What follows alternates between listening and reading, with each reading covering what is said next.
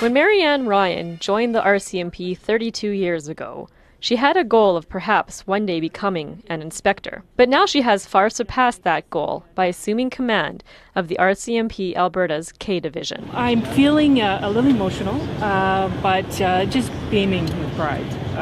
Like I say, it's a tremendous honor. Ryan is the first female to become the province's top Mountie, overseeing 112 RCMP detachments and more than 4,000 employees. Growing up on a farm near London, Ontario, Ryan has served as the officer in charge of criminal operations in Alberta since 2011. During her speech at the change of command ceremony on Wednesday, Ryan got emotional when she talked about her partner Laurie, thanking her for support. She told reporters after the ceremony that the RCMP has always treated her with a great deal of respect, regardless of her sexuality.